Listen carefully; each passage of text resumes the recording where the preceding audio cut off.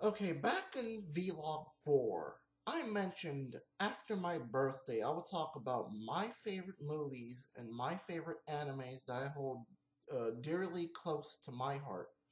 Yeah, this is Derek Yasha, and today I'm going to talk about why I love The Hangover. Okay? Seriously, classic movie. What more could I say? I know the movie came out in '07 or '08 or whenever it was that it came out. Okay, but it's already a classic.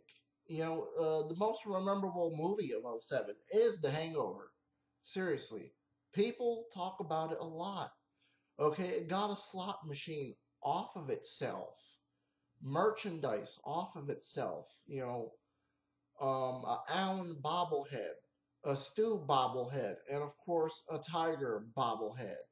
Okay, what more could I say? The movie got a lot. Okay, a lot. Okay, it's a cult phenomenon. All right, and it's held as a classic by everyone, even though the movie wasn't out for that long. What? It's only been out for like what, a couple of years now. No, I know, but when you actually think about it, the movie is not really that old. Okay, it's not really that old. Okay, but mainly let me explain why I like it. First things first, I like that they're going to Las Vegas. Okay, just for a one night fun night before their friend gets married, of course. And mainly, I like the whole idea that they wake up and everything is messed up in the hotel room. Okay, you got a tiger there. You got Stu's tooth missing. I mean, shit just went down. Okay, and Doug got kidnapped. Okay. So what else I like is that the movie is crazy and zany and weird. It just gets weirder and weirder, okay, and crazier. And it's so funny. It's so funny because how much shit they got into. Okay, seriously, like I mean I mean the whole thing where they meet Mr. Chow for the first time. Okay? And mainly he has Doug, and he wants his money or some crap like that.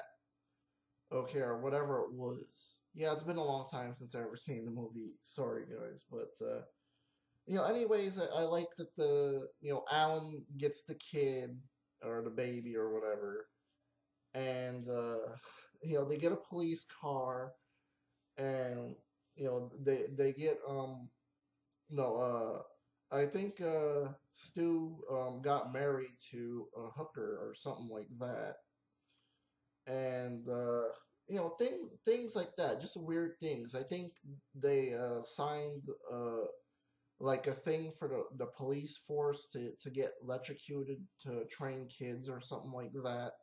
That's really funny. I like that. Okay, a plus for the movie, Mike Tyson. Okay, Mike Tyson is the man. Let me tell you something. In this movie, Mike Tyson is the man. I wish that he was more in this movie.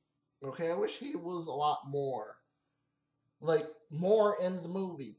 If you know what I mean, he could have been in the whole movie, man. That's how much I loved Mike Tyson in this. Okay, seriously, he's just funny. But what I did not like where he punches Alan in the face. Okay, seriously, that just like upsetted me a little bit because Alan is my favorite character because I can relate with Alan. Me and Alan is both weird. I know. Okay, no, I know, and I like the whole thing. It's just crazy, but I can't explain anymore because I don't want to give spoilers for the movie for people that never seen the movie before. But hell, a lot of people seen the movie. Okay, but for me, what I really like about it is Alan, Stu, and Mr. Chow and Mike Tyson himself. Okay, that's what I like, and I like the craziness. It brings me a lot closer to this movie because Hey, it's like one of the older movies, like Vacation or The Great Outdoors or something like that. But except that this is hard R rated, and you just have a lot of crazy zany shit going on in the movie. No, I know, but why I really like the movie is because the movie is just amazing, man, and funny. It's amazing and funny. Okay, and I regard this as one of the best '07 movies ever made. Seriously, I mean, what was around in '07? Nothing. Nothing good in '07. Okay, what, it was just generic movies or just like okay movies or just like garbage movies. But this movie, man, I'm a lot closer to this movie because this is the best '07 movie, man. What more could I say? What more? I guess the best comedy ever made in '07. You know, I guess I would put it right next to um Planes, Trains, and Automobiles and Animal House and things like that. I would put it right next to those. Okay, hell, I guess even damn, I forgot what it was. Even Uncle Buck. Yeah, Uncle Buck. I'll put this right next to Uncle Buck because Uncle Buck is crazy and zany too, man. But I mean, this movie is a lot more crazy and zany. Okay, just because of the crazy shit in it. Okay, just because the crazy crap in it. Okay, I mean, hell, man. The cinematography really looked good in this movie. The visuals looked good in this movie.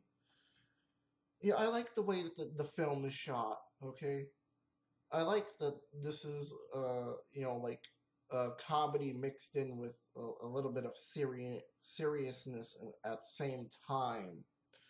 Okay, I really love that a lot, and this is one of my favorite movies, and hell, I'm gonna put it probably on the number five list. Probably next to Vacation and Trains, Planes, and Automobiles, and Animal House, and Uncle Buck. Seriously. So yeah, I'll put it on the top five list. You know, but yeah, it's a classic already, dude. Seriously, it's a classic already. I just love it. I just love it, man. Seriously. Um, I guess I like the one-liners in the movie. I really like that. And I guess what brings me a lot closer to the movie, I think I'm repeating myself over and over again, but that's alright. As this movie felt original to me, it felt original to me. Maybe this was done in a different movie, but to me, it feels like a totally new idea to me. Hey, I think it was done in Dude, Where's My Car? Okay, I think it was done in Dude, Where's My Car? But this is a lot better than Dude, Where's My Car? Because you have a lot more crazy, zany shit going on into the movie, serious shit. I mean, don't get me wrong, Dude, Where's My Car? Car is still a good movie, but I prefer this way more better than Dude, Where's My Car? I mean, come on, I mean, where else are you gonna get crazy, zany shit in a movie like this? Seriously. No, I know, but anyways, I guess this is why I love The Hangover. I'm out. Peace.